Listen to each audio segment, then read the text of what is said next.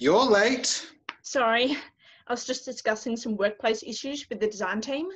Yes, I'm sure that's very interesting. Joe, where are we at? So far, we're well within budget.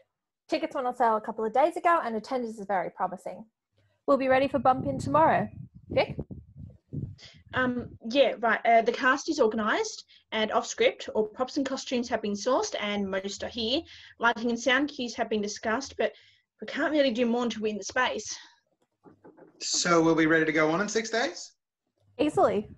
Should be okay. Well, I think we deserve a pat on the back for all of our hard work.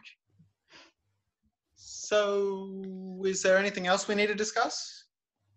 We should start organising the curtain call. So how should we go about it? The actors go on stage, bow, then go off stage. It's not rocket science. I know that. But we should decide the way in which they bow. That's a good point. We don't want it to look messy. They could come on one at a time, then go off stage. Or they could all come on and step forward when it's their turn to bow. Or they could all bow at the same time. Maybe they bow once on their own and then all bow together at the end. That sounds like a good idea. I feel like they should do coordinated, synchronized movements that lead into the bows. The actors using interpretive dance to signify the characters they play. That might be difficult. How so? Well, when you think about it, the set you wanted for this production is to be as authentic as possible. And your point is? There's too much furniture in the way. Meaning? Maybe we should get Charlie to talk about how your vision will work in the space. Just letting you guys know that the antique clock you ordered has arrived. Charlie, perfect timing. What prop do I have to search for now? Oh no, Charlie. You're needed for something far more vital than just gathering props. Wow, glad to know you appreciate what I do for the show. We all know how important you are. Sam just likes to create drama. Okay, what do I need? Sam has some pretty original ideas for how they want to stage the curtain call. I want there to be fluid, ostentatious movements. Let's keep it as short as possible. Fine. I want there to be coordinated movements to signify the coming together of our show when the actors bow. I'm confused. Do you want them to dance into their bows? Dance only vaguely implies the gravitas that I want during the curtain call. So you don't want them to dance? No. What Sam is saying is we want to know if with all of the set pieces and the props, if there is enough space for the actors to do a coordinated movement for their curtain call. Short answer, no. Long answer, no way. Is that it?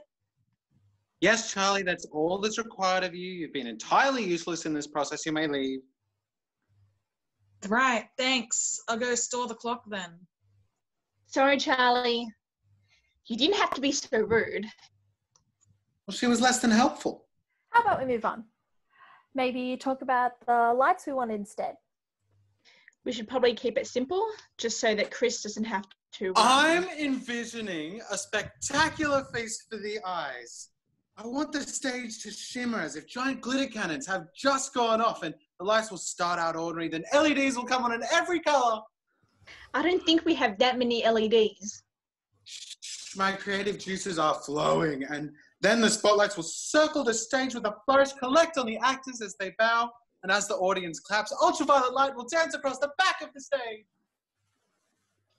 Maybe I should text Chris about what's actually possible with the lights in our space. You buzzed? Yeah, Chris, we just wanted to know what lighting effects we can have for the curtain call. I want it to be grand so that everyone remembers my vision. Let's just see what lights we have first. Chris? Well, we have 8 regular lights, 6 LEDs that we can play around with. There are a couple of downsides though. The LEDs are all hooked up to the same track and the other lights can't be changed from the lighting booth. Are you out to ruin my day? Why? What's wrong? You've just sabotaged my entire vision. How am I supposed to symbolically convey the beauty of the production when I can't even have a rainbow of light at the end? Look, Sam, I'm sorry that the vision in your head isn't going to come true, but I'm doing the best with what I have been given at the venue you hired. Well, that's not good enough. Well, what's the point of getting a lighting designer if they can't even design the lighting that you want? Look, there's only so much I can do. If you wanted more fancy lights, maybe you should have rented a space that had better equipment.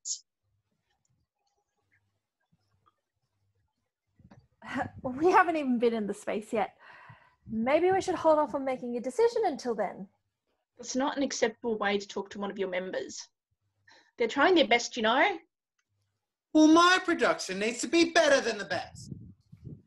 What's the benefit of a great production if everyone you work with ends up miserable?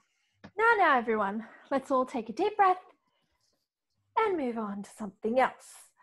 The lights can be figured out later, and we'll figure out the way the bows are done at the next rehearsal.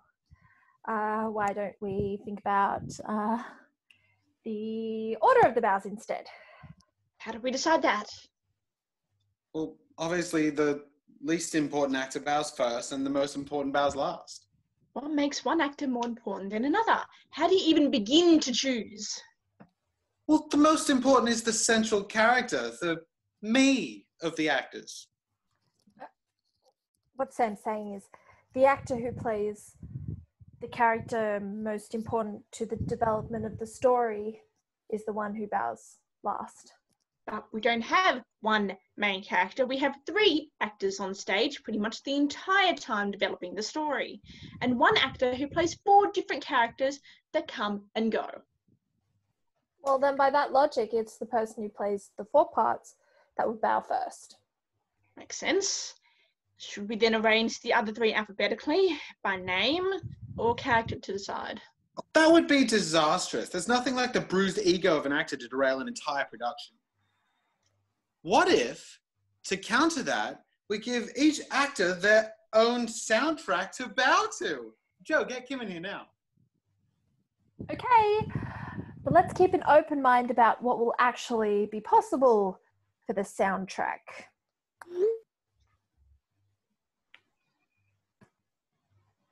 What can I do for you? Kim, you know how terribly egotistical actors can be when it comes to claiming their 5 seconds of fame? I don't think they could be any worse than you. I've seen a few temper tantrums in my time, sure.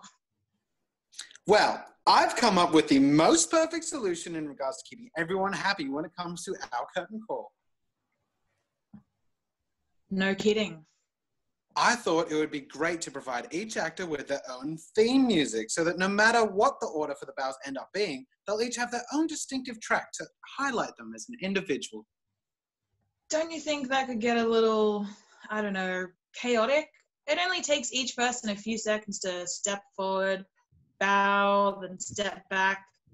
I think it would just come off as messy and unprofessional to have so many different tracks playing one after the other. I get that. The whole curtain call would feel really jarring up against the slickness of the rest of the play. It would be really silly to ruin the feel of the whole production just so that some actors don't go all diva on us. Maybe if we change who bows when each night, so that everyone gets a chance to be first and last. Oh, that is utterly ridiculous. You can't have the actor who plays the 4-bit characters bowing after the me of the actors. Kim, it can't be that hard to edit together 4 different pieces of music to enable everyone to have their own moment to shine. I would think that if they didn't take the opportunity to shine within the production, no amount of theme music is going to change that. Get out! Get out now! Kim was just stating the truth, Sam, and I agree with Joe. Having a different director bow first and last each night sounds like a really fair way to run the show. Are you the director, Vic? No. Would you like to be the director? Look, Sam, I'm not because trying it seems to me that you're trying to undermine my efforts with the design team. Sam, And that's not what she's doing at all. I'm not interested in being the director. I just want a fairer workplace. You can be so ungrateful sometimes. You know that, Vic? I just came back from the best op shop trip yet. There was this insane yellow velvet trench coat that I thought would be perfect for Am I interrupting something here? No, Ash, go on. Tell us about what you found. It's not a problem, Joe. I can come back later when everything isn't so tense. You'd never come back. I wonder at you all. Such a tight little clique you've surrounded yourself with, Vic, rallying for your little coup d'etat. I really think I should come back later. Stay right where you are. You'll be the first to report to your little team about how I got the upper hand on this traitor just like Jesus did Judas. That's not how the Bible story ends. I'm not finished. Oh, yes, you are. Vic, please. No, Joe, I'm finally going to have my say. I was late to our meeting today because I was busy defending you to the design team. They think you're a bully, a control freak, someone who steps all over other people to feel better. But I said to them that you're distressed. Isn't that right, Ash? Hey, don't drag me into this. Vic, why don't we just calm down? Aren't you tired of kissing Sam's ass? I know I am. And what we tried to do here today is to make a simple plan for how the curtain call on. And yet Sam's thrown in as many problems as they can to try to derail this. I've had enough. Oh, don't say it. I quit. You'll regret this. No, I won't. Well, if Vic quits, so do I. And I'm keeping the yellow velvet trench coat. I bought it for me anyway. Charlie just quit. And Chris. Oh. And Kim. I'm starting to think maybe we shouldn't have a curtain call. Yeah. Round of applause. Yay.